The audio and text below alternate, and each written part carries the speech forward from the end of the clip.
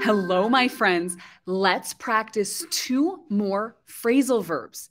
The phrasal verbs we will practice today use food or kitchen vocabulary, but are often used in other contexts than food. Let's start with mix up. Mix is a word we use often in the kitchen, but when we put it with up, mix up has a very different meaning.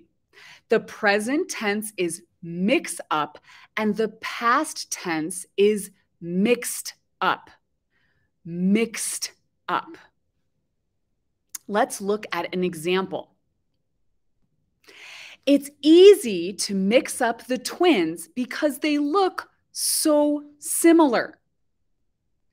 My friends, when you have two things that look or are similar to each other, and you accidentally mistake one of them for the other, you can say you mixed them up.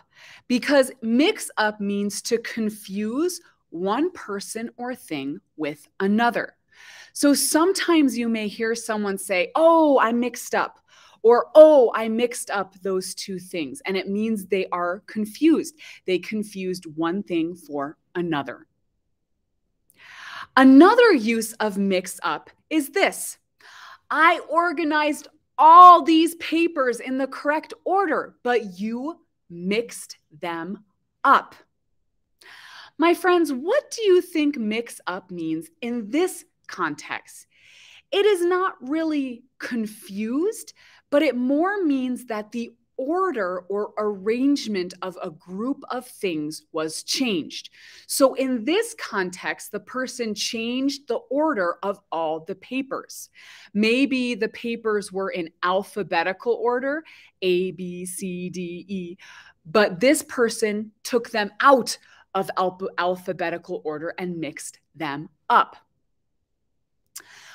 This phrase is not necessarily negative or positive. It can be used in both types of situations.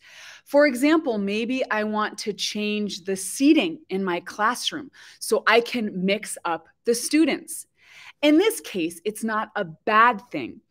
In this case with the papers, it is not positive, but it can be used in both positive or negative situations. The next phrasal verb for today is blend in. Blend in or blended in would be the past. Blended in. Let's look at an example of blend in. Some animals can blend into their surroundings in order to avoid predators. If an animal has a predator, it is talking about a different animal that will usually eat them. So it's very common for some animals, like this lizard here, to blend in order to avoid these predators or other dangerous animals. So my friends, what is this lizard doing exactly?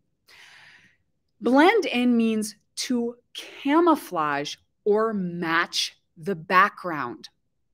So in this case, this animal, this lizard, is camouflaging, or it is changing colors to match the background. So it's more difficult to see this animal. So it's very common to use this with animals, but we can also use it with people.